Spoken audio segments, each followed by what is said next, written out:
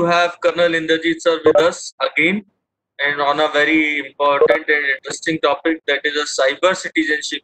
What are the different things we need to be prepared for the next era, because all things are going on online. So today sir will enlightening us upon the many things. We'll discuss many things on the cyber citizenship, and we can also bring out. We have a one QA session for the blockchain purpose also. If you have any query, any doubt regarding the blockchain, you can discuss with sir. As sir is also working on the smart city and blockchain, and he has done a very wonderful work in these areas. So now, without much delay, I request sir to take over the session and lighting us upon the cyber citizenship. Sir, I heartily welcome you at BVI camp. Yeah. Thank you, Dr. Vishal, and thank you, Dr. Huda. It's been really a pleasure to be with you all today and taking next second lecture in this FTB. And I understand you all had really wonderful, lectures one after the other, and the things have been very interesting. And today, what we are trying to talk of is something which we have not been touching upon either in our academia or in our daily life, but definitely we being very much part of it, and we are embracing this technology every day in and day out, and this is what we have been doing. Like we all are a citizen of India. We know that we have the set boundaries to us. We have the rules to us. We behave with the rules, behave to the rules, and we have the kind of fundamental rights, primary rights, or secondary rights. So we know the limits of how we live in this country. And if you break a rule, definitely there is something wrong which is there. So uh, we are aware of those kind of things altogether, right? But when it comes to the internet, how many of us have really thought that, are there any rules to internet, or we just went onto the internet and started browsing the internet and, going about it, finding data, using data, abusing data, stealing data, or, doing all those things which are warranted and which are unwarranted on the internet. And today we are seeing a lot of cyber crimes happening. Today we see a lot of frauds happening. People trawling there, and there are a lot of new terminologies also which have come up altogether in last couple of years, and we are all privy to those kind of things. But how many of us really felt that there are supposed to be some rules to bind us together on the internet or the digital media as to what all it should entail to keep us secure while we are there. So today, that's the aim of the topic. What we are going to be talking about is a cyber citizenship, the kind of citizenship we have in the physical era, the citizenship when we have it in the cyberspace would be the cyber citizenship, and there also we are living in and out. And just imagine the number of hours of yours you may be spending in front of the screen, in front of the laptops or internet, using the internet. So that's the way we are today, right? And I shall be talking of what the cyber citizenship is all about, how we are different from the next gen, which is coming in the Gen Z, what we talk of, and how we were, what's the rights and the rules of the citizenship, what it should be altogether, and something I'll touch upon the cyberbullying, then and those lines, right? So if you take a moment and just think it to yourself as to how much of time you spend daily on a screen, okay, and give it a very sincere answer to yourself as to how much of time you're using, and especially you would have really realized that COVID has started. You have started having a much more, longer screen hours than before. Okay? Uh, while I'll not touch upon our lives, I will try to touch upon the lives of the teenagers who are much more affected by the screen time, right? So just think as to how many hours they would be spending in front of the screen or the mobile phones. They're all glued to the mobile phones these days, and it becomes a problem for the parents to handle at times. And to tell you a fact, after the COVID has started moving in, that's in the month of February, March, the screen time has gone phenomenally very high. So some of the kids are going up to almost 10 to 12 hours of screen time, right? So that is the kind of screen time they are, using. To tell you about who are the participants of the cyberspace. So there are two kind of people who survive on the cyberspace. One are the digital natives, and second are the digital immigrants. Make the things understandable. I'll touch upon the digital immigrants first, right? And the digital immigrants are the ones who are not born in this digital era, but have been later being fascinated with this technology, and we adapted to these kind of technology. And that's us, right? And uh, the other part of the people who are there in the cyberspace, they are the digital natives. The digital natives are the ones who are born in digital world, you know, and technology is an integral part of their life, and that's what we are being seen day in and day out, right? We are seeing, the moment a kid is growing up, he's being previewed to so many screens. He's accessing the internet when he's just age of 1, 6 months, even 1.5 year, 2 years, and as we go along, right? So the distinction between both of them, digital natives are multitasking, they're parallel thinking, they're multimedia kind of guys, and they have the multiple resources to themselves. And if you think of yourself, you have the limited resources, you're more textual oriented, you are sequential thinking, and you have the single task in mind. So while a digital native is very much averse to the new kind of technology, whereas you try to adapt to this technology. We are still learners in this technology era. And case in point, you give a mobile phone to your kid, he'll just take half an hour to find out the features which will take you almost 2 to 3 days to do it. That's the start point. You can just imagine how the digital natives are and how the digital immigrants are. And what we are seeing right now, when it comes to a digital society, and we are all the citizens of this digital society, we create a lot of social network data. We use it very extensively. We use social media. We generate huge amount of data, and and a sort of collective storytelling when it comes to the digital society. So we are both part of it. So no one is less or more, but yes, they have come into the technology much easier than us. Coming on to who are your millennials today, we have been talking of the millennial words quite often, and we touch upon that particular point. So these are the guys who are highly connected. They play video games very often, and you know it. The amount of games which they download today, either on the mobiles or your laptops, is phenomenal. They have number of handheld devices, almost average of 7 to be precise. Right? They use instant messaging. They use social networking site. They easily adapt and adopt to any technology, and they're the content generators, right? And that content is huge in number when we talk of it. So some bit of numbers which I would like to share with you.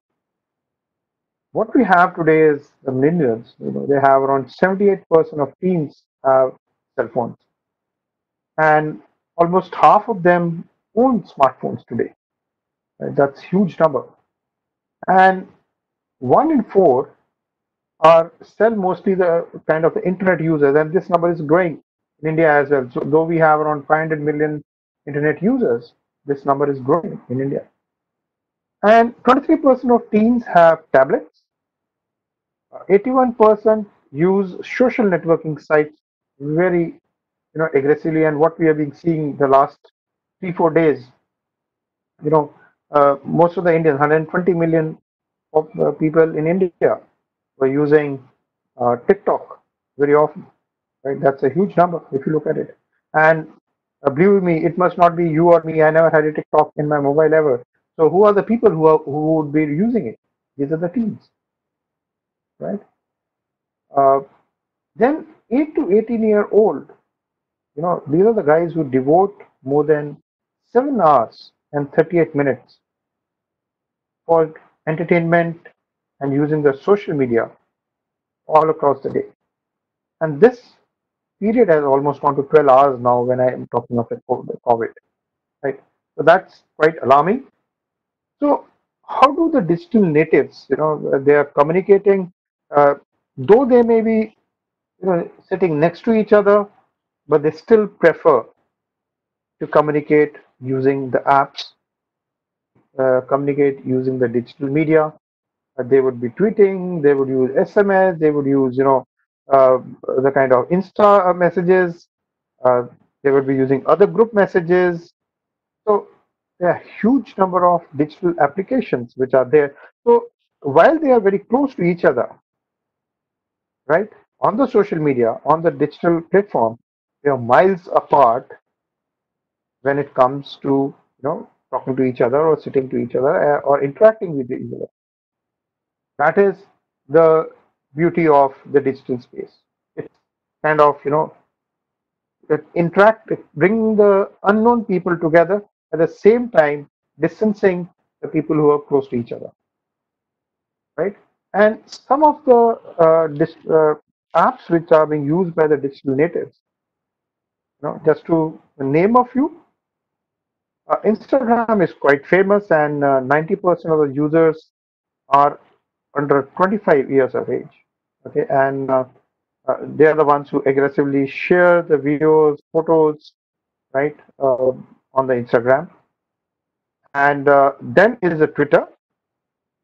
Though Twitter is not pretty famous with the teens, it's more famous with the middle-aged people. So 42% of users are around 15 to 17 years old, and 32 are from 18 to 29 years of age. YouTube, you find a lot of YouTubers coming up post-COVID also. That's quite a huge number. And there are almost 1 billion users each month watching 6 billion hours of video. Okay. And everybody is reached the kind of the viewership or the viewer age is from 18 to 49. Then a very popular social media app is the Facebook, what we use, and 88% of adults aged from 19 to 29 use Facebook, and this is varying in country to country. In India also, it's got different numbers. Snapchat, it's around 65% of users between 18 and 34 years of age. And LinkedIn, of course, is around 61% of users fall in the age range of 30 to 64. Then you have a Reddit, that's around 41% of users between 18 and 29. And of course, the Spotify, right? People use it uh, for the music.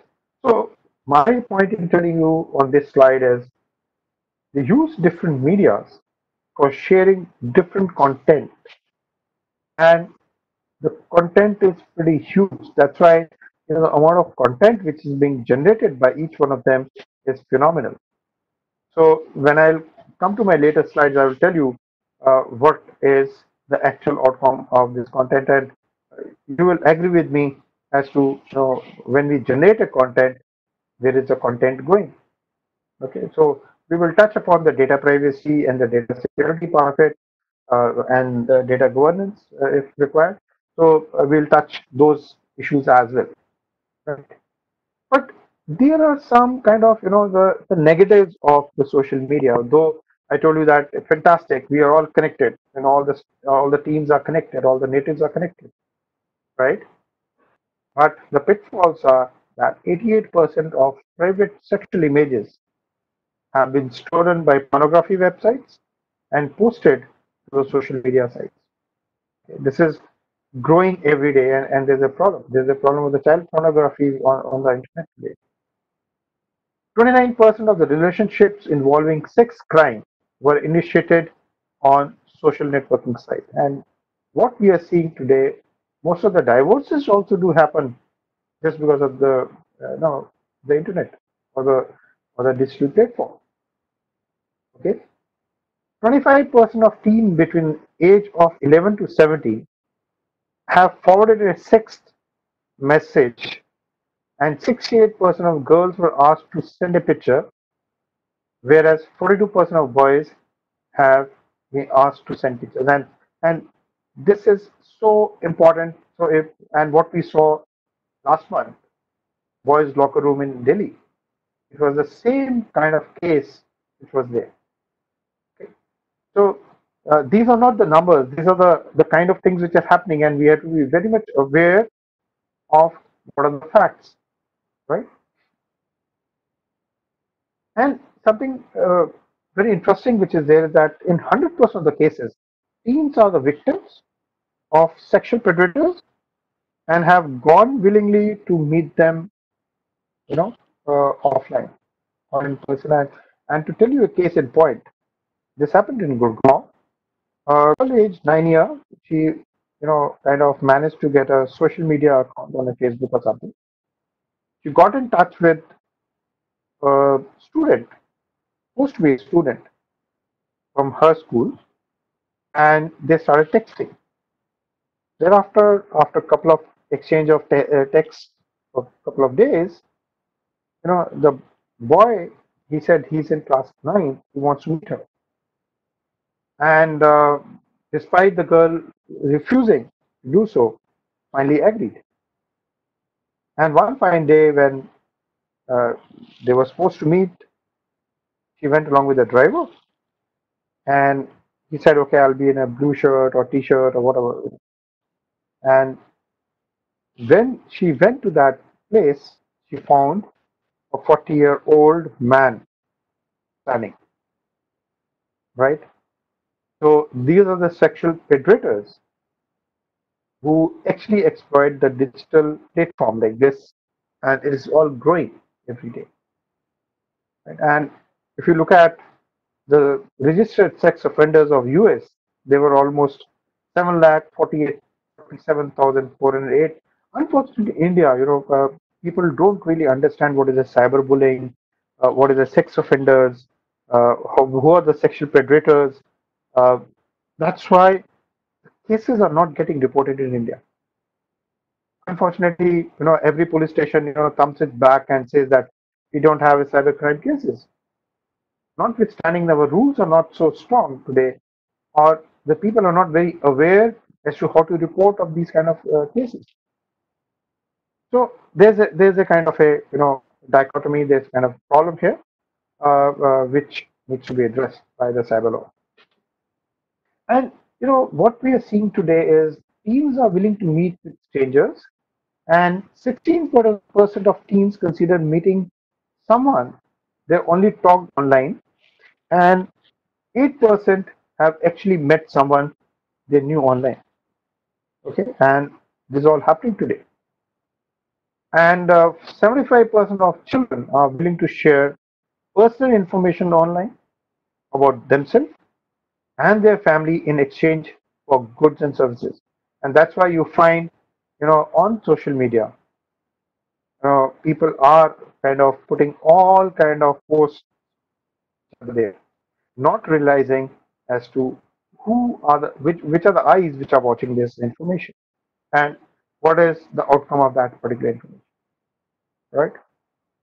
So what we see is the digital natives who are there on the net today are uniquely susceptible to frauds, a lot of them, and there are a lot of frauds do happen day in and day out. And this makes the job of all the fraudsters easy, and they fall prey to their generosity of sharing information and falling prey to them, right? What we see, one thing is interesting, is that the digital native are also very cautious when making payments online. Okay? And they expect brands to take responsibility for trust and safety. They're not bothered about what's happening there. They think if it is Facebook, then the Facebook should be responsible for the trust and safety, right? And and these brands would do well to pay attention. So that's how what they are anticipating. And the digital natives are changing the way we live and work today. And we see a lot of changes in and out of the digital society, digital space, how the digital natives are actually living on the internet or the digital media. So what we practically see, while all of us, we are the digital immigrants. When you had gone, or when you were growing up, we're definitely looking in for a newspaper to read, okay, and try to find out what's happening all around. Where are the digital natives today? The first thing they get up, and when they wake up, they grab their mobile phone to know what's happening on the social media. That's the kind of difference what we have. That's the kind of era which has changed over a period of time. And as the internet has become an indispensable tool for everyday life, that and it's important than ever to dust off the concept of citizenship and apply it to the online world. It's very important now because I am not very sure that how many of us, in the class right now, would be aware of what is the digital media all about, what are the citizenship all about, what are the concepts of the citizenship when we talk of online digital society all about, right? So the definition of the cyber citizenship to sorry. So citizenship is the rights, privileges, and duties conferred on a member of a society, and that's what we are doing it in a physical life. We have, like I told you, we have the fundamental rights, we have the rights, we have the privileges, we have the duty to the towards the society, and it includes both protections, that's bill of rights, and the duties, that's obeying the law, contributing towards the community, and that's what we have been doing in our physical life today, right? Whereas the cyber citizenship is the rights, privileges, and the responsibilities required of internet for internet and cellular network users. So the the difference between the physical citizenship and the cyber citizenship, there is a total change what we are going to do. Okay? Whereas you have the rights, you have the privileges for the online society, digital society, you have to work for that. And this is the definition which is more appropriate, which I thought I will, share with you. It can be defined as norms of appropriate, responsible behavior with the regard to the technology use, right? And this is what we are expected to do when we are part of the digital society. Okay, so the pillars of the cyber citizenship in the 21st century, we have, the digital rights.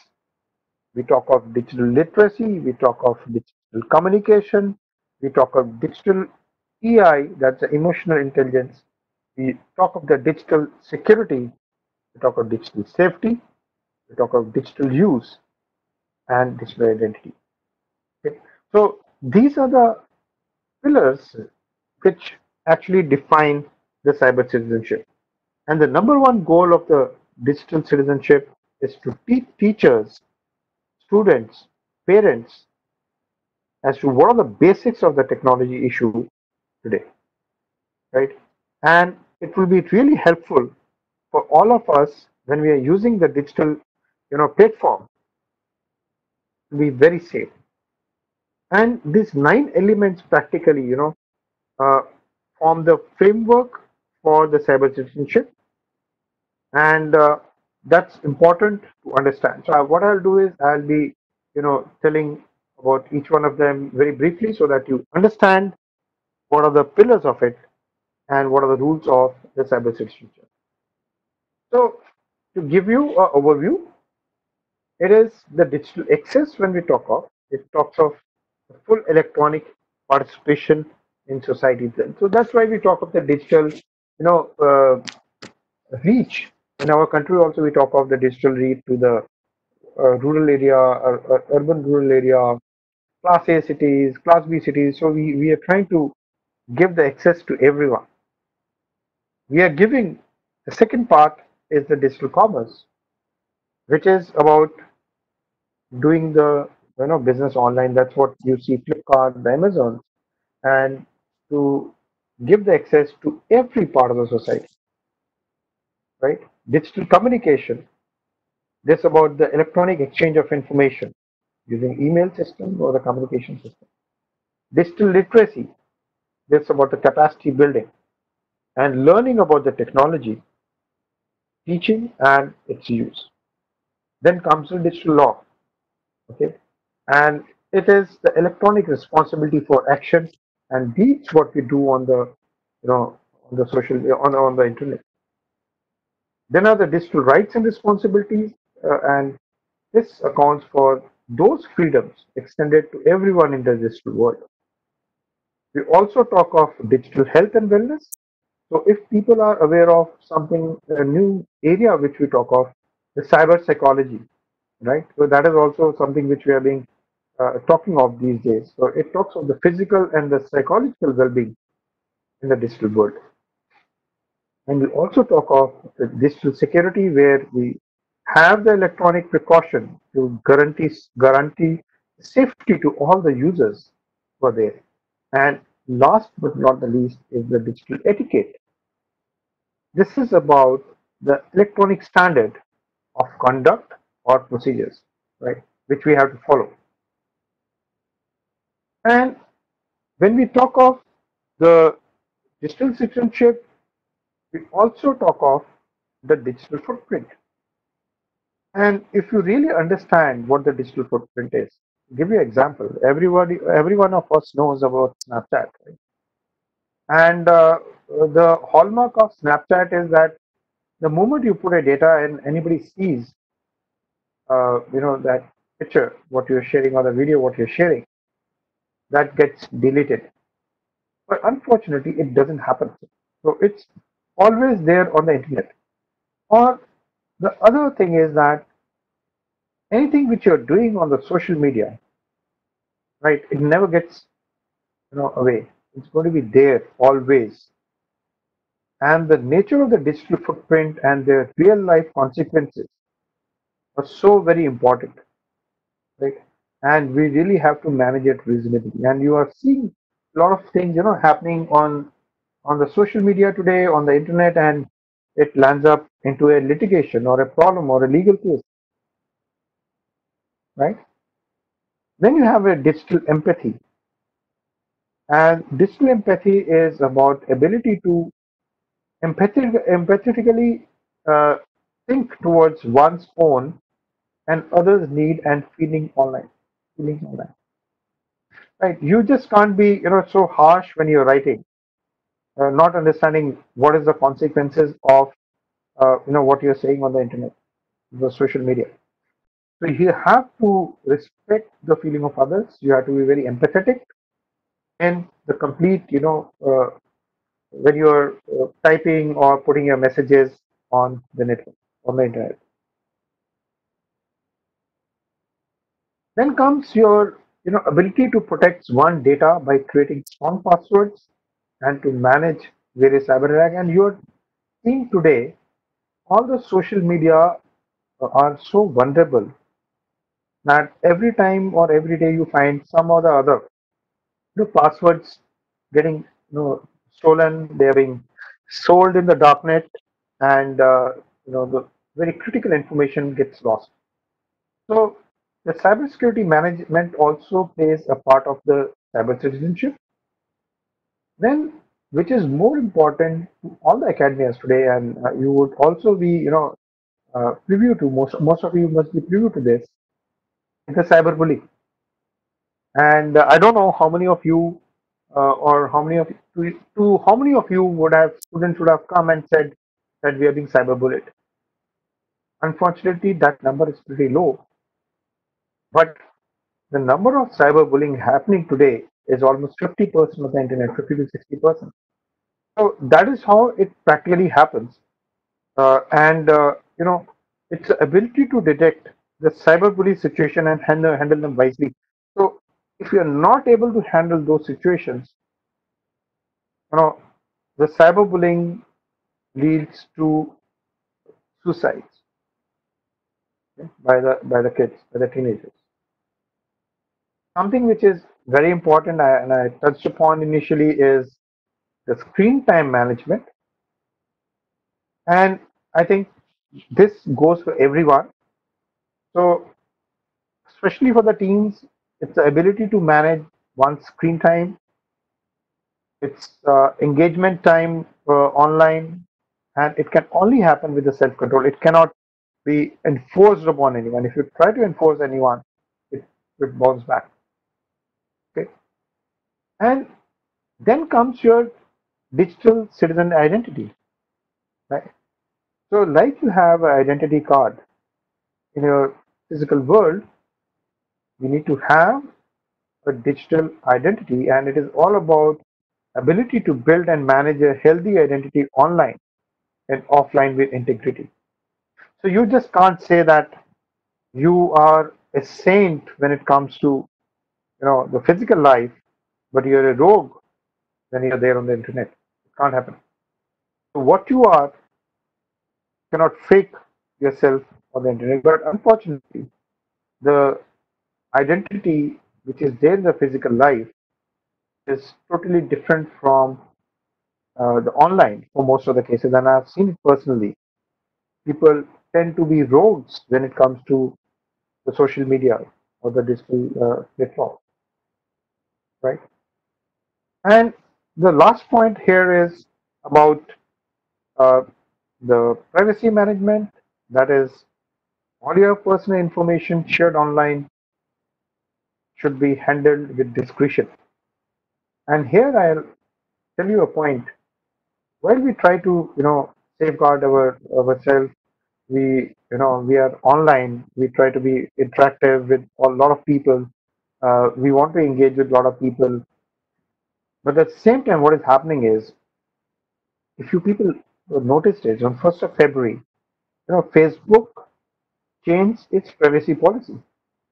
And the privacy policy goes like this: that we will keep on monitoring the all the applications or the banking applications which you'll be using online or offline, even when your Facebook application is off.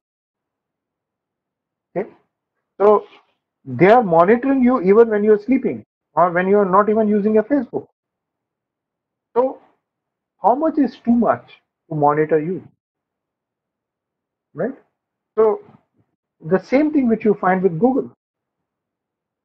You've been monitored for your calls. You've been monitored for your map by through the map, other applications which are there. So many things which are there, right? So the privacy management is so important. And if you remember, when the things of Cambridge Analytica came up and the privacy issues really came up after the U.S. election. If you try to download the information what Facebook is collecting, you'll be surprised. It is collecting all the information about your likes, your friends, your contacts, your messages, what's there in the phone, what numbers are there in the phone, and all the information from the day one when you joined the Facebook. So the privacy is a very sore topic, when it is coming to the internet or the digital society. And that is what is the case when, yesterday when India has banned all the 59 applications. It's not that it's Chinese. The thing is that they're copying all the data and taking it to China. So that is again a problem. And the bottom line of any cyber citizen is what you do when no one is watching you is very important. And that defines your character. Like normal life also, your character is defined by your individual behavior, in your attitude, individual, upbringing, and everything which is there. Some bit of points I'll like to elaborate. I spoke of the digital access and the digital rights. So uh, when we come to the Indian scenario, when we spoke of the digital access, it's like kind of giving the access to all.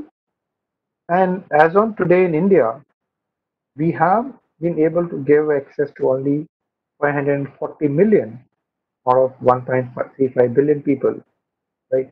So this is still uh, area which we need to grow on and huge potential in India.